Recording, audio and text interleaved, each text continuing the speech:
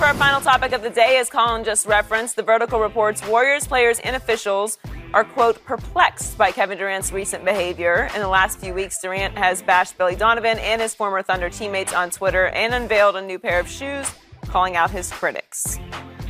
Shannon, how worried should the Warriors be about Durant? Skip, I think the thing is that we saw this from reading that article about Aaron Rodgers. I do not believe the championship gave Kevin Durant the inner peace that he thought it would.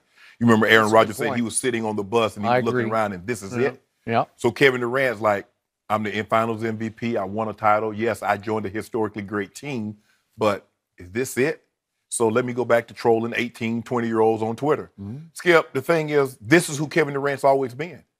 Kevin Durant, people think winning championships changes who you are. Kevin Durant is a petty champion now.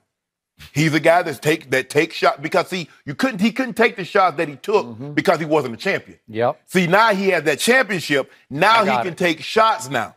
And I'm okay with it because of this. If I may say so once again, for 2 years on ESPN, I reported that Kevin Durant did not love playing with Russell Westbrook and that he really didn't love the fact that the management in Oklahoma City made Russell Westbrook the star of that franchise. I said he would leave. He left. People were scoffing at me.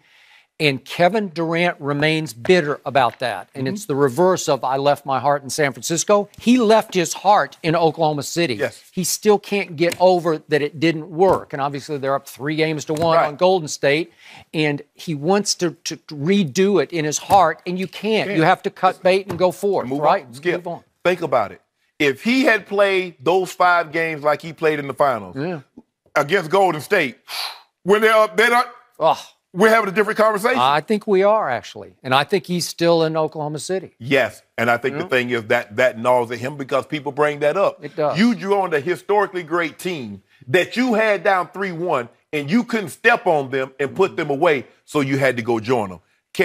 Kevin, let it go, bruh. You won. You were right. He won.